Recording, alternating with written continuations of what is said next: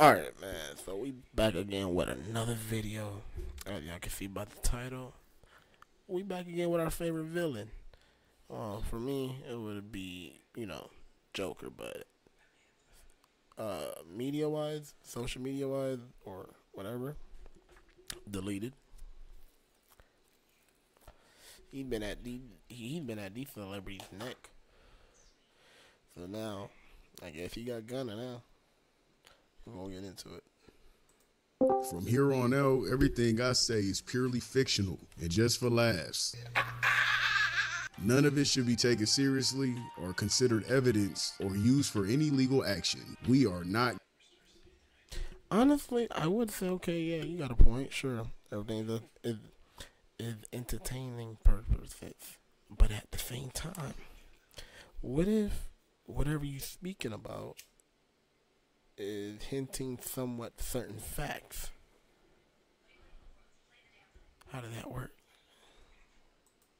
Gunna or OTF jam around these parts. This is purely for entertainment. This topic isn't for the soft or powder puff girls either. Go cry to someone who cares. Young Thug officially pulled Gunna's card. For all you goofy snitching ass out here that have defended Gunna, saying he's not a rat, the ones who have been clowning Lil Baby and Lil Durk about them calling Gunna a snitch and how they look stupid now that Thugger is out, and claiming Gunna and Thug are tight because of one clip, you just exposed yourself as the type that nobody should trust ever with anything.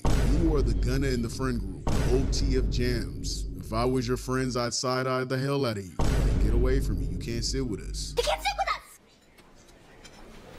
And Thug, you need to chill the hell out. You are on probation, gang. What are you doing? There's no way you missed the Diddy house this bad already. If you're here to spread that tired ass virtue signaling energy, go ahead and click off now. This topic isn't for you. If you don't get street politics, that's fine. But coming here to judge something you know nothing about, that comes off as weak and corny. The streets run on a code of morals and principles, whether you believe in them or not. The same code that helped.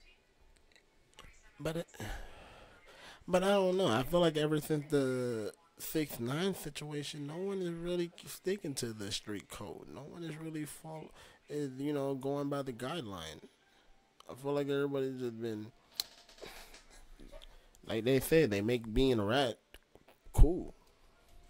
People rise up from nothing to something. They signed up for a lifestyle with rules that you don't understand and don't need to. Your opinion holds zero weight and no one cares if you get it or not. This video is for those who've been around the lifestyle or lived the lifestyle, or maybe for the ones who just want to understand the lifestyle. I say all this because there are some people who call Drake a studio gangster, but the second a rapper backs up their lyrics and things get real, they're the first to judge and act all high and mighty. They're the ones that are out here reciting every line, word for word and bar for bar. But when the lyrics start hitting too close and shit gets bad, suddenly it's a problem. If you can't handle the lifestyle, stop listening to the music then. What are we talking about here? The hypocrisy of you fans. Gee whiz, geez willikers. Holy smokes, Batman. These are the same people who praises Kendrick, when Kendrick also tells the same story, but from a different perspective, highlighting the lives and the code behind it all. Kendrick stands on all 10 by his principles, and he wasn't here for Gunna's snitching ass either, making that very clear in a verse on Euphoria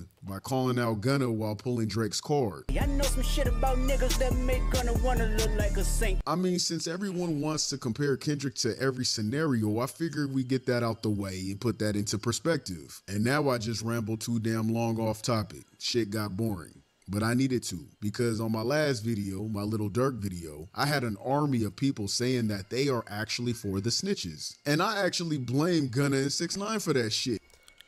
Like I said, they done made snitching cool. I guess you can go ahead and say 6ix9ine is the godfather of snitching. Only because the way he was trolling so much around that time era, and then all that shit that happened to him, he gets locked up, and he went OTF jam type. Snitches are the snakes of crime because they're far more dangerous. They're willing to do crime and then turn on their their own to keep themselves out of trouble. That doesn't mean they're not criminals. That just means they're criminals without code, morals, principles, integrity, and respect. And that's far worse. Let's not get civilians mixed up with criminals. A civilian snitching is expected. A criminal snitching is a snake. Gunna is a whole Go to motionarray.com and enter a world with over 2 million creative assets to bring your vision to life. bitch. There, I said it. I said it. He's a bitch. I'm crashing out. Let me crash out. Let me act like it happened to me real.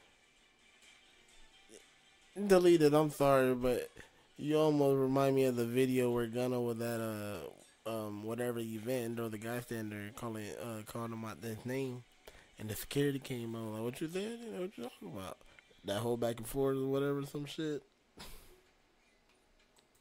Real quick. Act like it's all personal and shit. To free yourself by conspiring against your own will always be disgusting work. Bruh thought he could lose weight and be reborn again. Like we would forget just cause you're not fat anymore. Gunna, you went from being a fat ass rat to just a skinny one. You really thought you could shed some weight, and he thought he could shed the snitch right up out of him. Nah, bro, it don't work that way. You're not fooling anyone but your stretch marks. Your stretch marks knows. They know. That's why you have stretch marks. They're a memory. Those are your memory scars. And you better not make another record ever talking about street nothing, ever. You're worse than Drake. A snitch is far worse than a pretender. Young Thug can't go outside and claim YSL anymore. He can't wear his chains or make music about it. He can't wear YSL apparel or do anything that affiliates himself with the brand he built from scratch because of Gunna's confirmation that YSL is a gang organization. Statements are true, okay?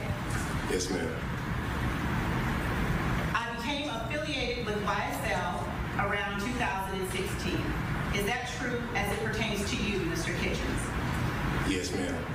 YSL is a music label and a gang, and you have personal knowledge that members or associates of YSL have committed crimes in furtherance of the gang. Yes, ma'am. You were present when law enforcement officers stopped a vehicle in which you were present along with Jeffrey Williams, wherein hydrocodone, methamphetamines, and a firearm were recovered. These items did not belong to you. Yes, ma'am.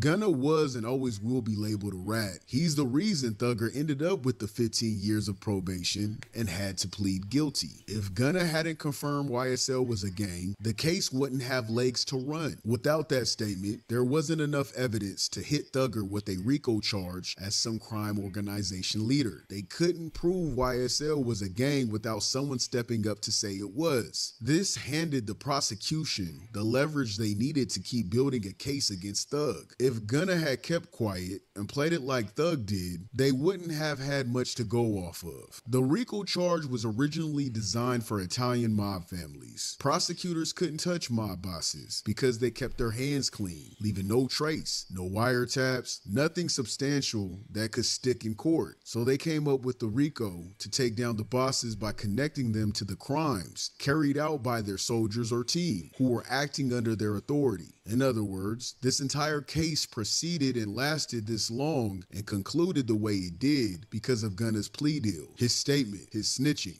Y'all gotta remember, this is the feds. This is the feds. They're not doing shit for you unless you do something for them. They're not gonna just help you out for no reason. You gotta help them back. He scratched their backs and they scratched his. Even though I'm pretty sure evidence or other witnesses may have eventually came forward and confirmed YSL was a gang, but Gunna's actions solidified that perception first, all because he prioritized his own release from prison. His selfish decision hurt Thug more than anything else. It's comments like these that really grinds my gears. How is a man who snitched on himself calling someone a snitch? Thinking face. Why are you even here? You could tell you just don't belong in this discussion in the first place. Thug had no choice but to take a plea deal because of the statement that Gunna confirmed of YSL being a gang in the beginning of the whole fiasco. No, this isn't snitching, you morons. The spot was already officially blown the fuck up because of Gunna's confirmation. The bed was officially made. because of Gunna's plea deal. If he would have never confirmed it was a gang, they could never prove it unless other things would have came up to prove them otherwise. It would have came off as assumptions when Thug was claiming it was actually a record label.